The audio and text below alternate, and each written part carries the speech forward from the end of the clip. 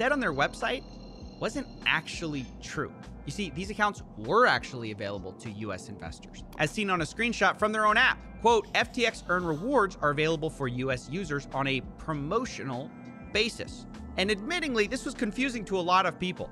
A Redditor said, FTX Earn for US customers is incredible, but very poorly marketed.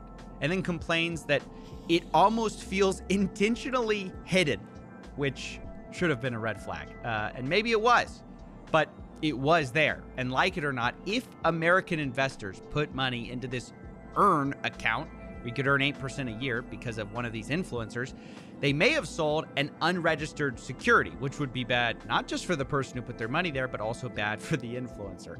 I mean, look, it's all bad. It's just legal jujitsu to kind of get to the obvious.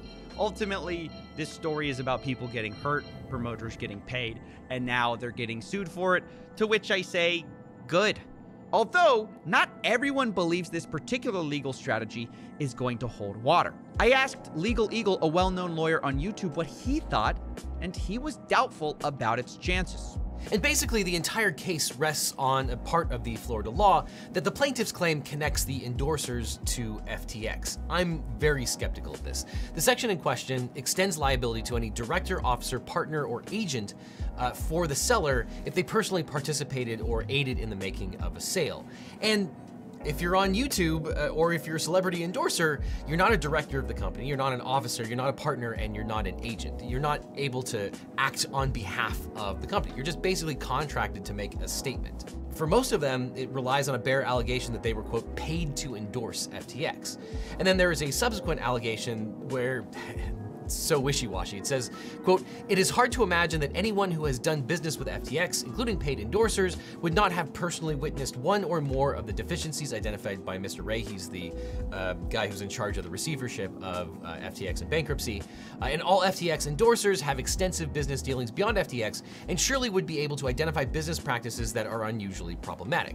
Now, as a legal matter, I don't think that that really changes anything. As a factual matter, it's just completely false that a celebrity endorser or a YouTuber would have any insight into the inner workings of FTX that the public does not have. That's just not the way it works. Though at the same time, I wouldn't want to be these YouTubers either who are gonna have to pay thousands and thousands of dollars to their lawyers to defend against what is quite possibly a meritless lawsuit. I don't expect this particular lawsuit to go anywhere, but I think it is going to be a pain in the sides of many of these YouTubers. Wow. So there's the official opinion from an expert. It'll probably cost the influencers a lot of money, but he's skeptical if it will hold up for the long run. Of course, we'll see how it plays out. But the last thing I wanted to do was not just ask a lawyer what they thought, but ask these influencers. Because look, whether you think this particular lawsuit is relevant, it changes nothing about the ethics of this situation.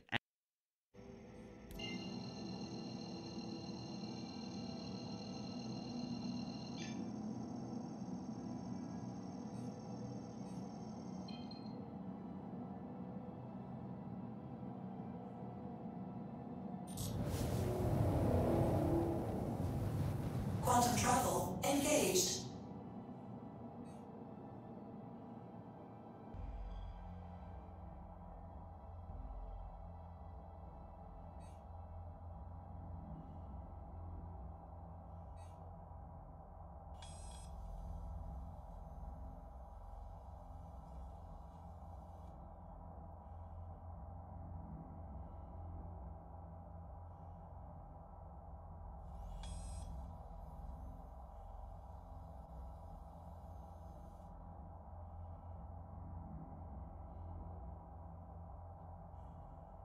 Quantum travel complete.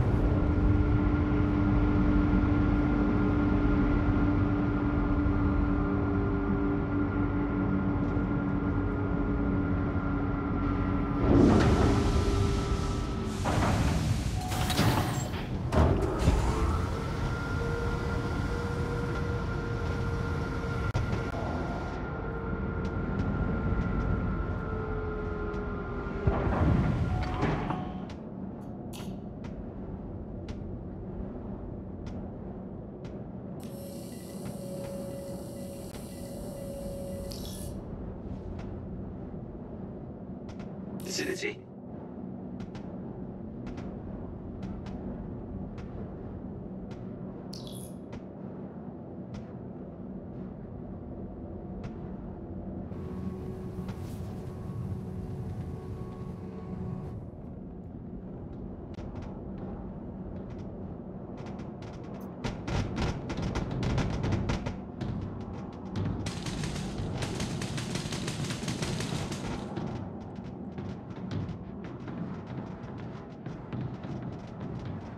Vacate the area. Thank you for your cooperation.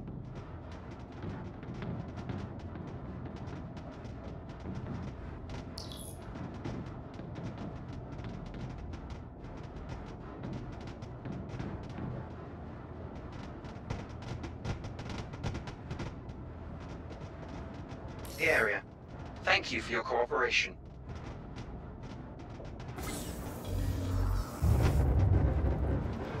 Thank you for visiting Arcor, Stanton's capital of commerce. Whatever your transaction, we wish you a beneficial and prosperous stay.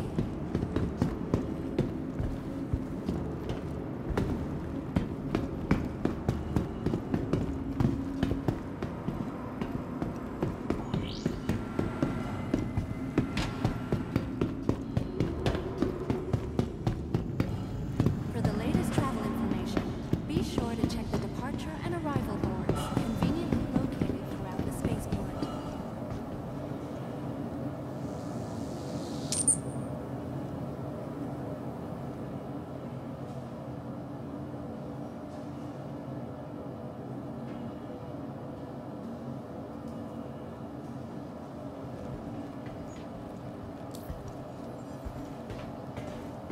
Obey all security and customs personnel at all times.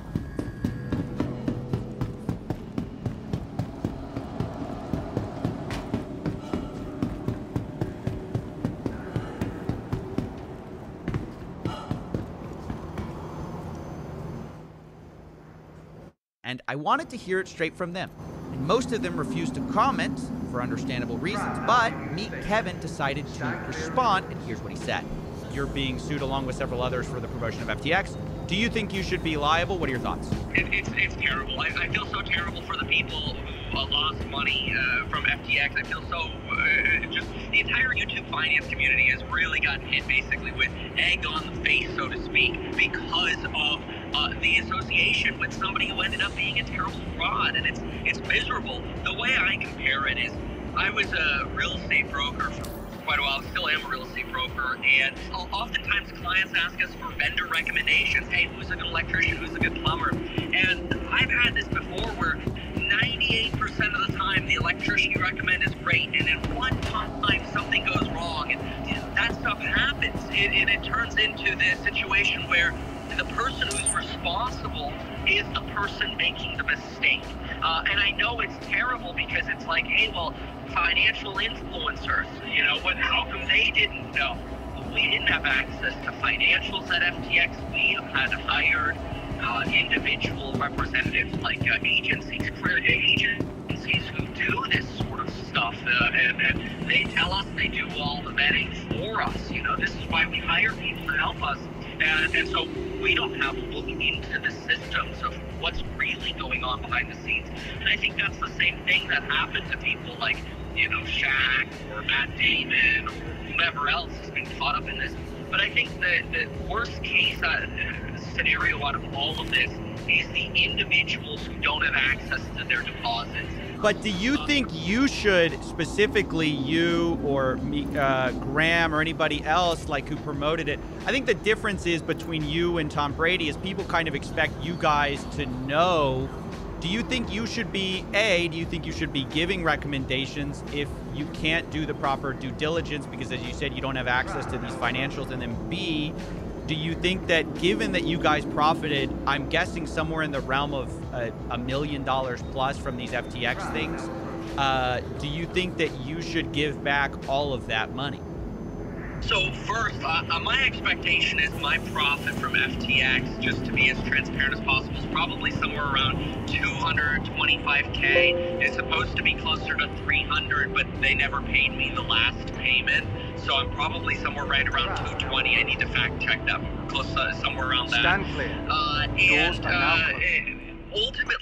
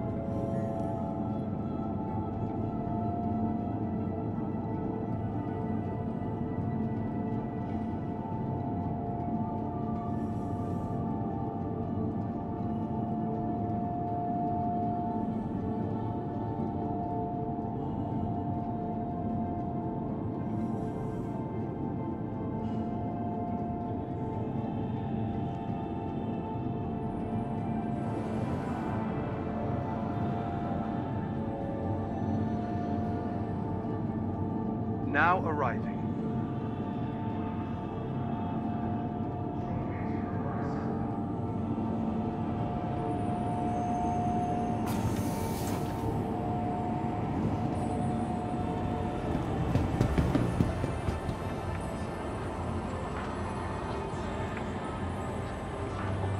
Tram now leaving the station. Stand clear.